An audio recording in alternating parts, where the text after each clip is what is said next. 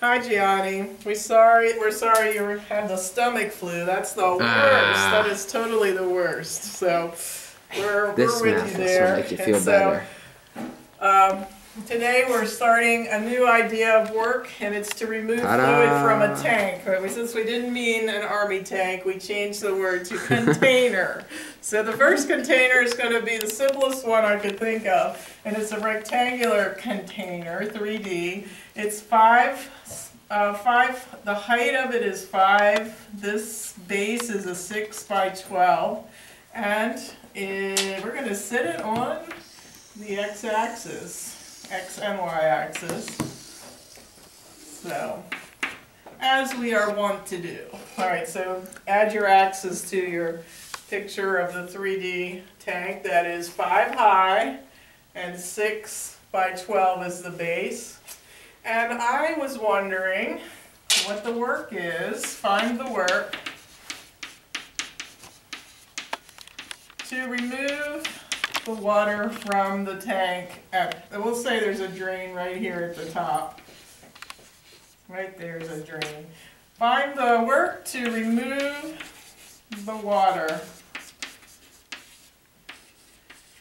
So in many ways, these are going to be the same as any other problem because we're going to need a work integral, and we're going to have an upper and lower limit, and we're going to have force times distance, but distance has shrunk away to just a small distance. So that's not going to change. So we've seen that with the satellite, and we've seen it with the spring. So these should be easy peasy, monkey math. Alright, so I'll set up this one. What I need to do is figure out what the force is. Remember with the spring it was kx, and with the satellite it was constant over x squared. So just like that, these will have their own force. But it depends on the shape of the tank. So this will be for rectangular tanks, but it'll get you to a spot where you can figure out any shape after you see 2 examples anyway. So the force, I'm going to start with a sheet. One sheet. Can you draw it? I'll try to.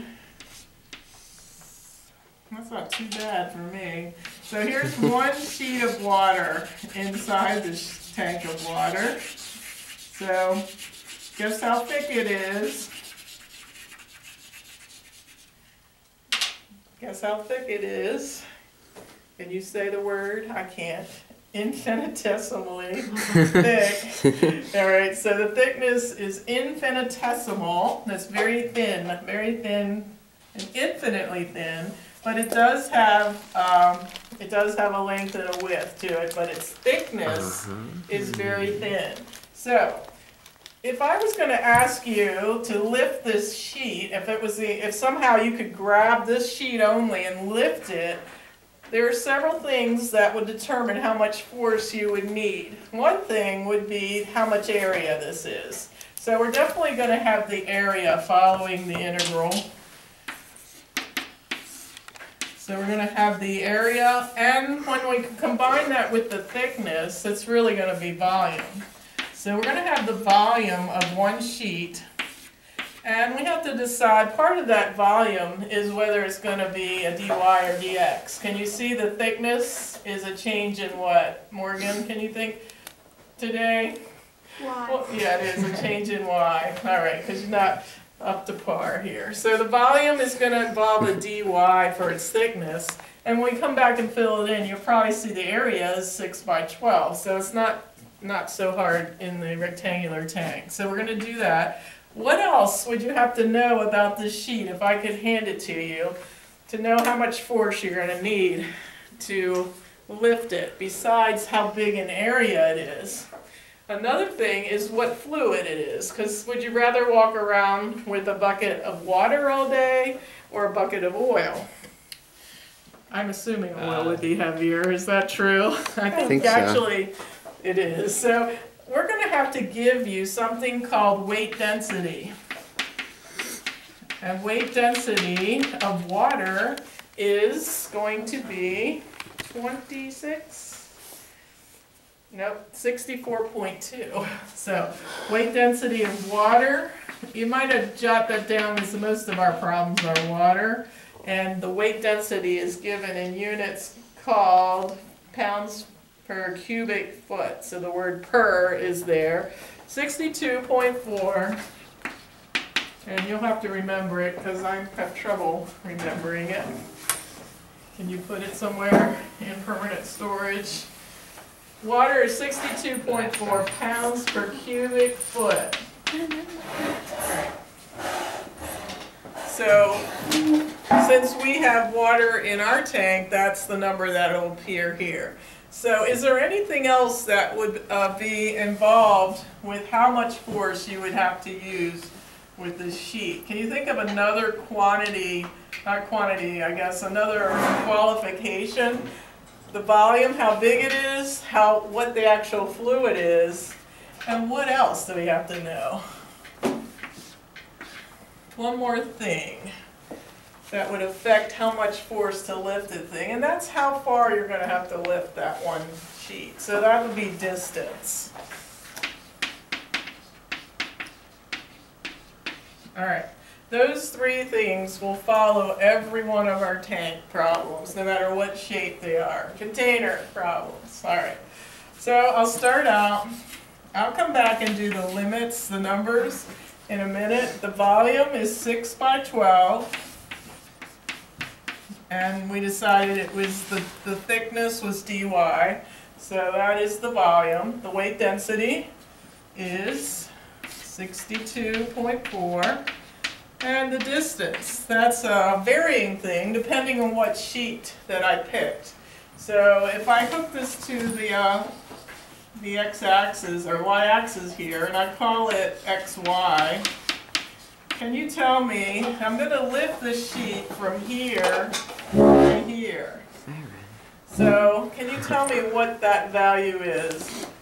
Aaron, thinking back to how we thought of something similar on this when we were looking at volumes of revolution, looking for radii. Is this where it's like 5 minus x? Yeah, but this 5 minus y. Right, very good. So here is the y value of my sheet, but I have to lift it this much. So this is 5 and this is y. Do you see that 5 minus y is the distance? No matter where I put that sheet, it's always going to be 5 minus y. All right, I'm used to seeing my dy at the end of the problem, so I'll just move it down there. Brendan, what can go across the integral sign? What numbers? Can you pull 6 times 12 over? Yeah, so we pull out a 72, and what else? So this can come across the integral sign. Times 62.4. Right, the 62.4. This is getting too easy. So the constants that are held as factors can go across. Can this 5 come across, Morgan? No. No, because it's not a factor. It's held by subtraction, so we can't do that. How are we doing for time, Brendan? We're 8 minutes and 20 seconds. Okay, that's good. So I'm not sure what 72, I'll have you calculate this integral. But now we have to do the integrals, limits of integration. 5 minus y, like I said, is easy peasy to integrate. So what will these sheets, this is one typical sheet, but I've got to stack these sheets up from this whole tank. I've got to lift this sheet, and this sheet, and this sheet. And then I'm going to take an integral that will add the work to lift every single sheet. So, can you tell Morgan what I'm trying to get at? What will incorporate the addition of all those sheets? From what to what? 5 to 0. 0 to 5 is the way I say it. I knew what you meant, and you're exactly right.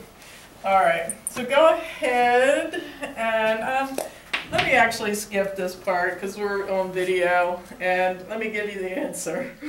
Oh, guess what? I didn't do it. All right, I don't think I did. Alright, I didn't finish it. So I'm sure you know that integral is 5y minus y squared over 2, and you'll put in the 5 and multiply it all out, and you'll get your answer. And the work will be in foot-pounds, is that right? Yeah, foot-pounds. Alright, so I don't think you'll have problems with the calculus, it's just setting them up. So let me set up one more and... It's been 10. Okay, go ahead and shut it down. Give me a chance.